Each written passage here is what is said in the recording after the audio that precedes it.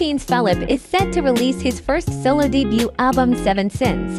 This album has 10 tracks.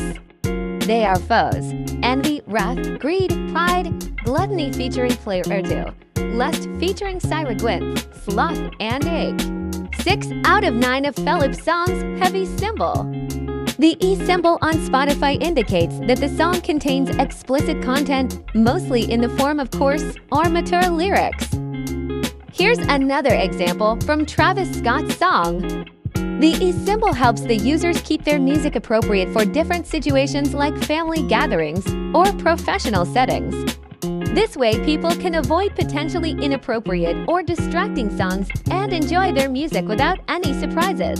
Felip gave his fans a heads up and posted on his Instagram stories in his dialect, saying that we each have our own style in music, and if others don't like his songs, they are free to skip and not listen to it.